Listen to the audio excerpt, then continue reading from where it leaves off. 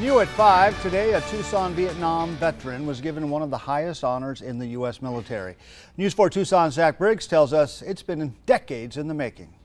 From the battlefields of Vietnam to Fort Huachuca, over 50 years later, Private First Class Frank Crary honored with the Distinguished Service Cross for his heroic actions.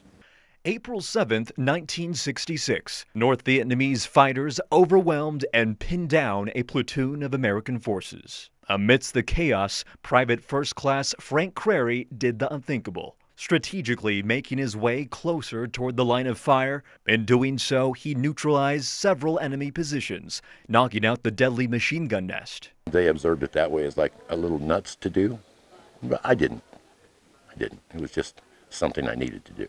A turn of the tide, Crary's actions allowed the reconnaissance platoon to move up and finish off nearby oppressors. It resonates just like the day it happened. Those memories I don't think ever go away.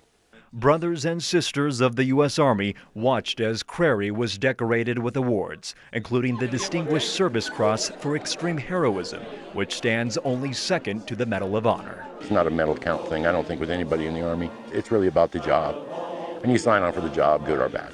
An honor that Private First Class Frank Crary believes should be designated to everyone who served in the U.S. military.